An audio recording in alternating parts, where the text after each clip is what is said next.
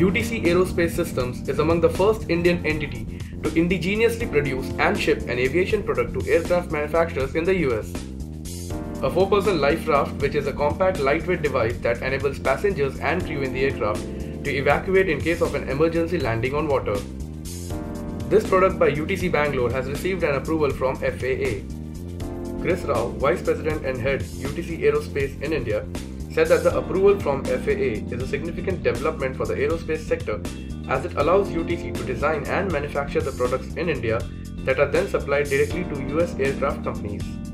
This announcement provides a great impetus to the Indian airspace and aviation sector and facilitates other companies to increase focus on offering indigenized aerospace components. As per the company officials, UTC would be gradually adding more products including aircraft interiors, motors, etc.